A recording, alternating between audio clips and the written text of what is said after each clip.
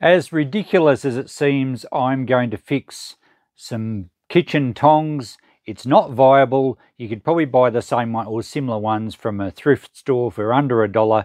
They're probably not much dearer than new, but being the ultimate recycler, these are a favourite of a family member. I said, let's have a go at fixing them, and I thought, why not video it? Hey guys, Chris from the Ultimate Recycler. A lot of my repairs are not viable, but it's all about showing you that not everything has to be thrown out, and fixing things doesn't always come back to dollars for your time. If it's satisfying, it can be a hobby, and you're doing a little bit for the planet to keep things in circulation. Let's have a look at these tongs, and I'll show you what's wrong, and we'll see if we can sort the problem out.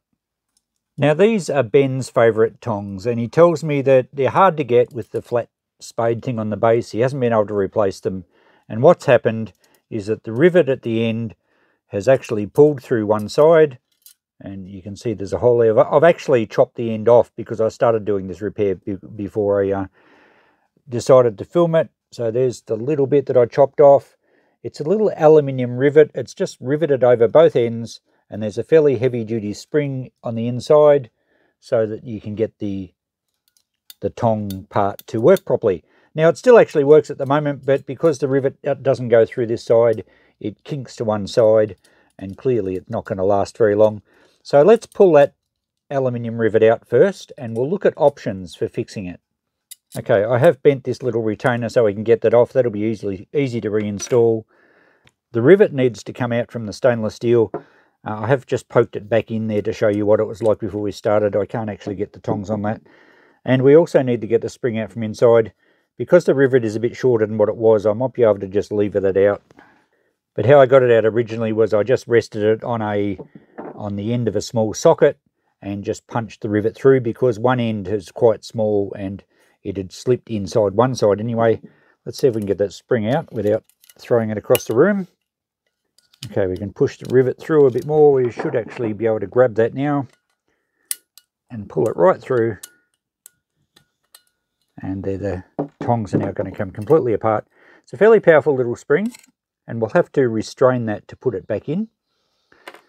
We'll just straighten these pieces up. They're a little bit bent out of shape, and they just need to fit snugly inside the other side.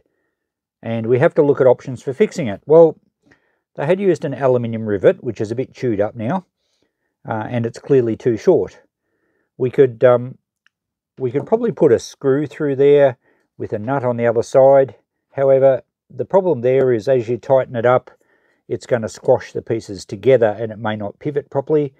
The other problem was, unless we use a stainless steel screw or a brass screw, it's going to rust, because these end up in the dishwasher. They are used in the kitchen, which is, usually they're getting wet, and we don't want it to go rusty. So I think aluminium is probably the easiest if we're going to re-rivet it. We could also use a little screw and a nut on each side, but again, we'd need to be stainless steel. And the problem is, if you tighten it up so that it doesn't come loose all the time, if you have one each side, you're actually not going to be able to pivot the tongs at all. The other way is to put a bush right through. So we could probably drill the hole out a bit on each side and put a bush right through, and then put a longer bolt through on the outside. But again, it's going to need to be stainless steel, and we're certainly not going to have those floating around the right size. So I'm looking for a piece of aluminium. You could use an aluminium rivet if you have any, possibly even a copper rivet. Obviously it needs to be soft if you're going to use it as a rivet, because you have to flatten the ends over on both sides, and I have a bit of an idea of doing that.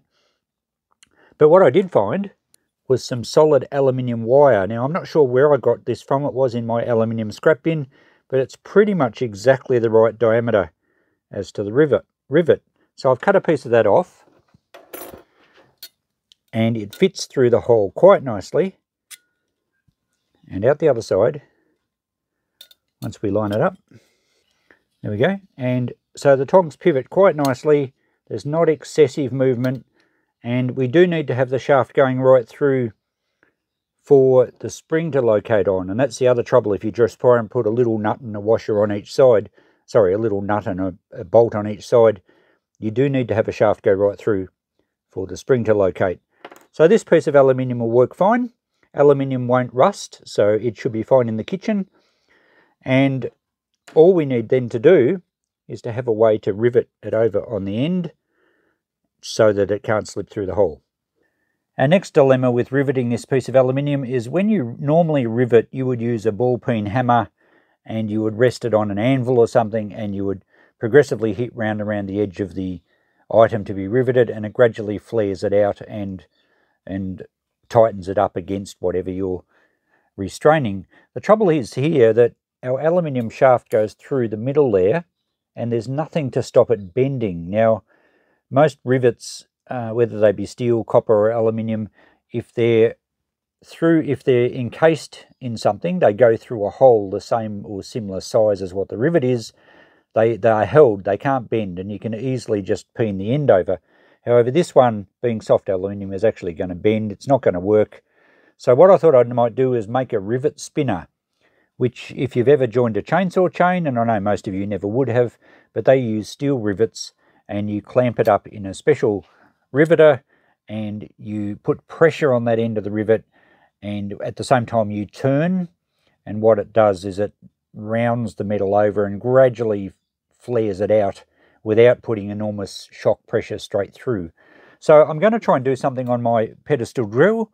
I've made up I've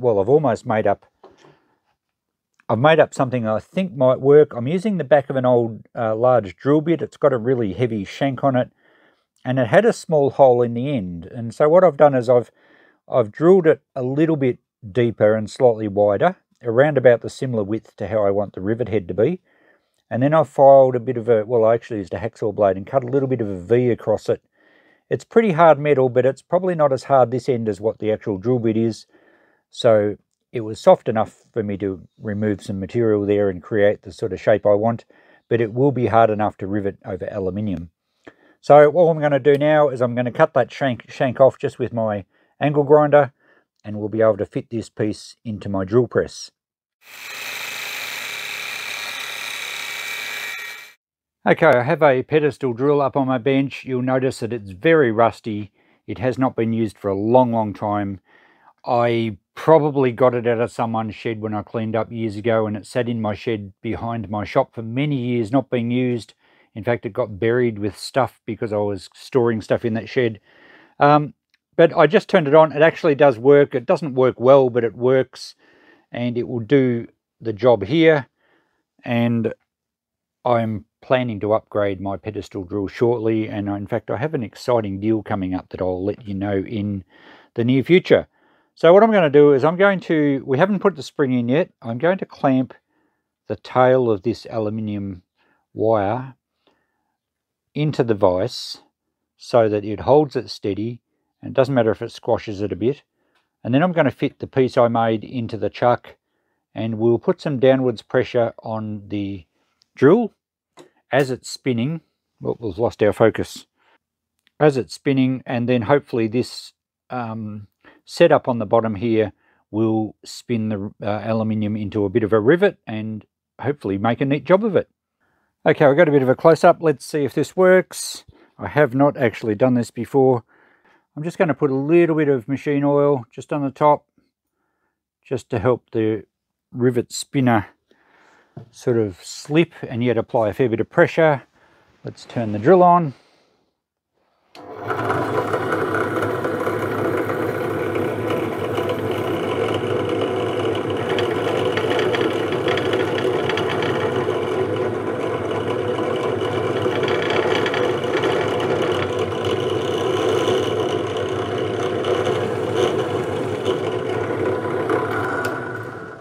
Okay, what's going on there? I think it's flaring out. I may have drilled the hole a little bit deep because it's like it shaved the edge off and now made a cone. I actually want it probably flat so that it can press and wipe it out widthways. So I might have to adjust that, although it has flared it out a little bit. Perhaps we can just go a little bit further and then just finish it off with a hammer just to tap it flat. It seems like it's made it wide enough that the tongs can't slip up past it. They can slip to it, but not past it. Yeah, I suspect the hole's a little bit deep in the bit that I've made. Okay, take two. I've modified this piece. I cut it back. Stay focused, please. I cut it back and got rid of the large deep hole, and there was a tiny little hole in the middle which I've enlarged with a huge drill bit just to sort of chamfer out a little concave section there. I haven't done any grooves across it. We'll just see how that smooths the aluminium down, and if I can get enough pressure on it, it should round it down nicely. Okay, let's give it another go.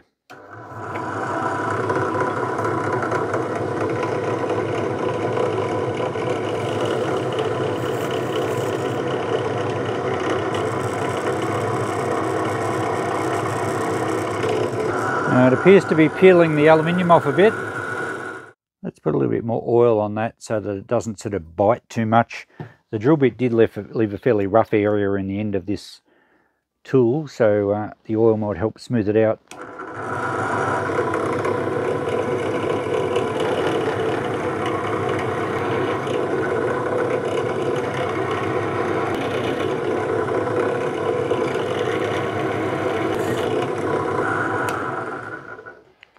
I think it's done a pretty good job. I had a couple of washers underneath just to give it a firm area to rest on right around. Let's have a look at that. Okay, well, it's certainly spun it, and it certainly flared it out. Can we push the, yeah, there we go. So it's a little bit jagged, but we'll just clean it up. But it's made quite a nice mushroom top on there. I think it will work perfectly fine. So all we need to do is now take this rivet out, put the spring in and cut it to length, and do the same on this side. Okay, I've just cut our rivet to length, and that head actually looks quite good. So it's working fine. It's probably a little bit coarse on the tool because it was a bit jagged inside from the drill bit I used. If I polished it out a bit smoother, it would probably leave a smoother rivet head. But that's working perfectly fine. I reckon that's going to be stronger than the original one. So we just need to get this spring back in here. And to do this, I've just got a little loop of metal. It's actually a stainless steel, like a cable tie, that I've pulled right in as tight as I can get it. And that will hold our spring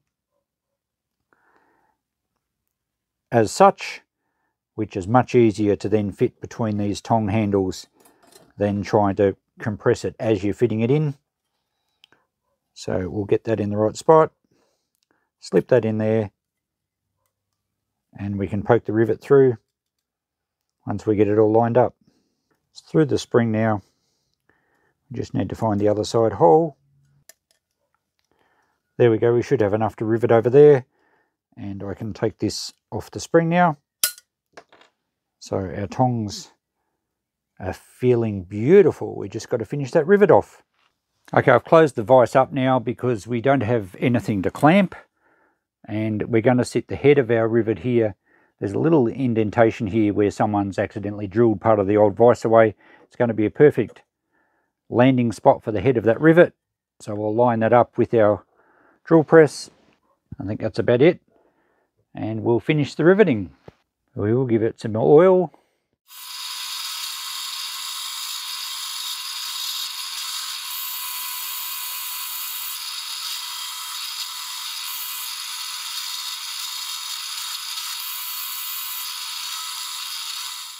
Okay, all finished. It's come up really well, actually. It's a little rough, and I think if I was going to do more than one of these, oh, that side's come up well. The tool I made is a little rough in the end, and so it tended to chew the aluminium because the aluminium's so soft. But I did keep applying oil, and when it was oiled, it actually worked so much better. When it got dry and got hot, it started to chip the aluminium away. But that's flared out both sides beautifully, and I would hazard a guess to say that that's a stronger rivet than what was originally on these tongs. It doesn't appear to be any slop in the jaws at all. It's squashed up more than enough.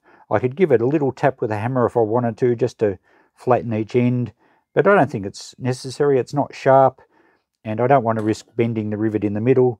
And you can see by spinning it this way, we don't bend the shaft at all. So there we go. Tongs finished, Ben. Awesome. Oh, all I need to do is put this little clip back on, just so that you can hold them closed, and we can return them for more use on the barbecue or wherever they get used. There we go, guys. Tongs all back together, working perfectly. They will survive many more Australian barbecues. Ben, if I was to charge this out for labour, you'd buy a lot of tongs for the same amount. But it's not about that. It's about keeping something that's a favourite in circulation. They could have gone in the scrap bin, but they didn't. Thanks for watching, guys. Catch you in the next video. Bye for now.